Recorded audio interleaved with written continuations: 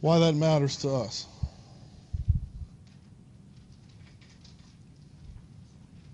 So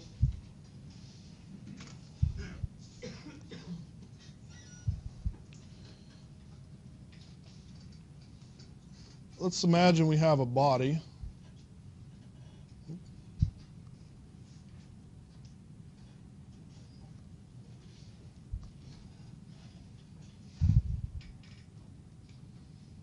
Just draw our favorite little dummy potato. And we apply some surface forces, or what I called tractions before, to it. And there are also body forces that act on it.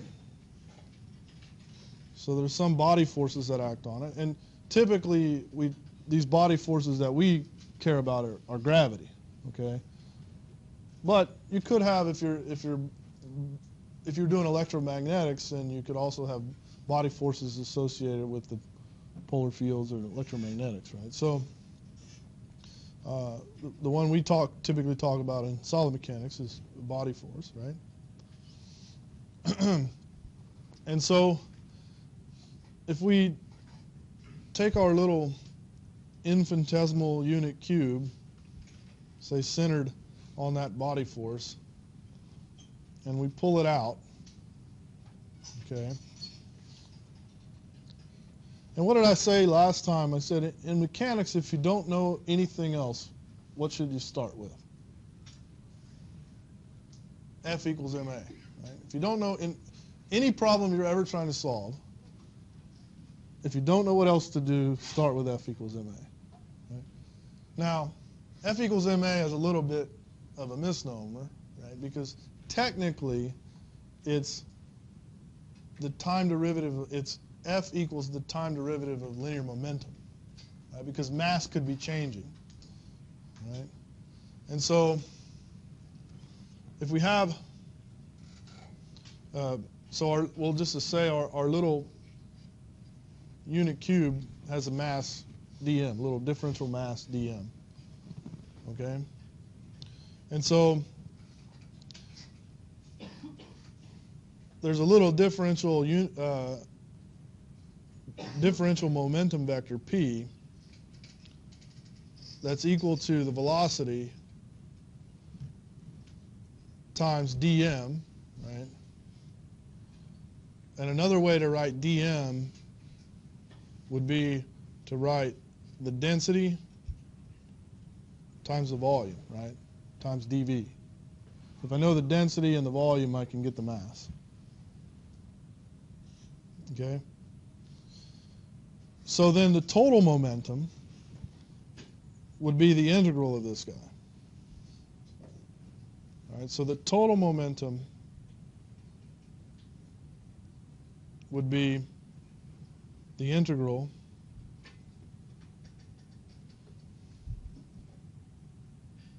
of this thing. Okay? And so when we say F equals ma, what we're really saying in place, what we really should be saying to be technically correct in place of ma is the time rate of change of linear momentum. Okay? So there we have a momentum vector. What's its time rate of change? Right? So the time rate of change is d dt p, right? And so that's equal to d dt rho v dv, all right? And so, saying it in words again, the time rate of change of linear momentum is equal to F, the forces applied, okay? So in this body, the forces applied are all of the body forces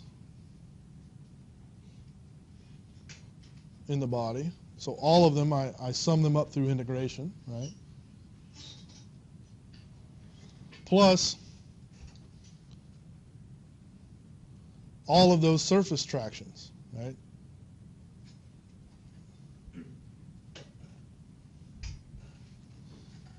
So I sum them up through integrating over the surface. Okay. Now, if you remember last time, we derived an equation that said that a surface traction is equal to the stress times the normal vector, right? That's how we derive stress, in fact, right? Where this, T and N are vectors, and the stress is a tensor, okay? So we'll plug that in here. By the way, I'm not going to actually test you on this kind of detail. I'm going to show you some equations in a second. I want you to know where they came from, that I didn't just make them up, that I really just started with F equals ma. Because we can always start with F equal ma, and if we know what we're doing, we can write down a mechanical system. Right? So, by the way, when a lot of times in petroleum engineering, you work with empirical models, and you'll end up with like some coefficient out in front of the model, like 87.2 times something equal. That 87.2 didn't come from F equals ma, by the way. Those are experimental engineering constants, right? But if we really know what we're doing, we can always start with F equal ma. Okay? So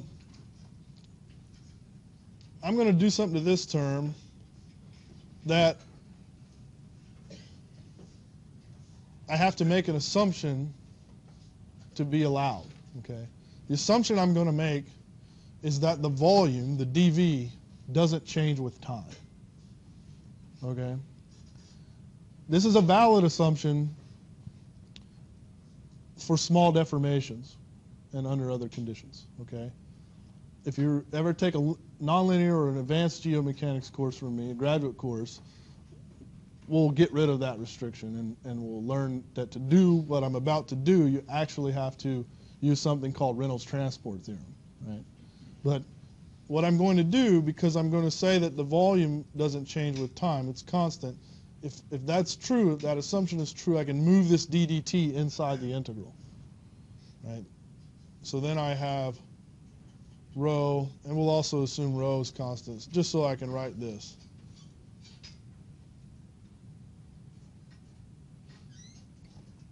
Okay? That's equal to rho b dV plus the stress times the normal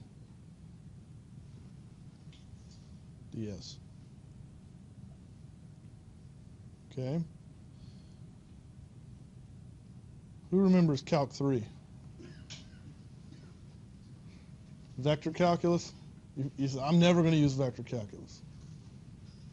Forget that stuff. Man. So if you remember in Calc 3, there's something called a divergence theorem. And the divergence theorem allows you to transform a surface integral into a volume integral. Okay? And so, again, I'm not going to expect you to, I'm just going to write down what you can do. So I'm going to say via the divergence theorem,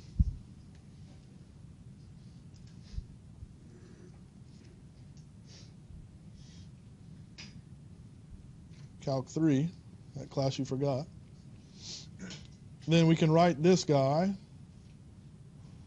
as a divergence. What's wrong with my divergence of stress? The divergence of stress dV. So we can transform this surface integral into a volume integral. Okay. And so now you'll notice that all three of my terms here, all three of my terms only have, they're all integrated over the same dV, right? And because dV could be arbitrary, right? If this equality holds, it has to hold for any dV, okay? And if that's true, then the sum of the integrands is also equal because the dV is arbitrary, right? So with that, I'll write down the final equation. We have dV dt equals the divergence of the stress plus rho b.